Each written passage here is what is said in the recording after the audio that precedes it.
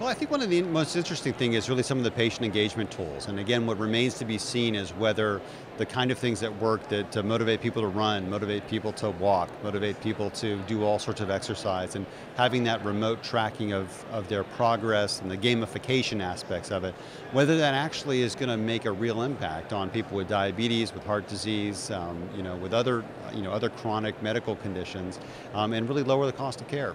Well, I think a lot of the sensor technology is really exciting. So taking some of the human elements out of things. A lot of the work so far has been self-reporting of different types of conditions. Increasingly, we're going to shift that to biometrics, to sensors, which will give us a much more accurate read on what is happening physiologically with people and their health. Well, in terms of the technologies at this event, I think our Games for Health Pavilion is one of the newest additions to the floor. We also have inside of some of the companies like Verizon, 40 plus companies that are working with the carriers to deliver mobile health applications. I'm really interested in seeing sort of like where standard type things are going, data standards.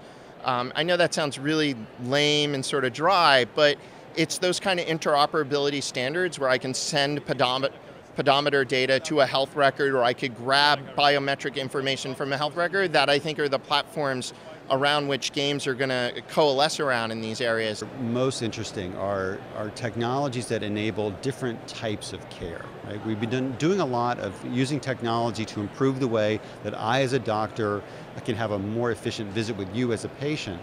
There are technologies that allow me to say, look, you don't need to come to my office. You can be at home. We can have an interaction that way. Or, for example, if you need to see someone, to actually do stuff to you, maybe we send a health coach, some fit guy in a tracksuit with a tablet to your house to run through stuff, give you education. Check in with me if we need to get checked in. But new ways of delivering care that are, provide better service, better quality, lower cost, and are more patient-centered. It's what you want as opposed to something that's much more convenient for me. And then some of the behavior change work and messaging and multimedia experiences that can help people course correct and or, prevent getting sick in the first place.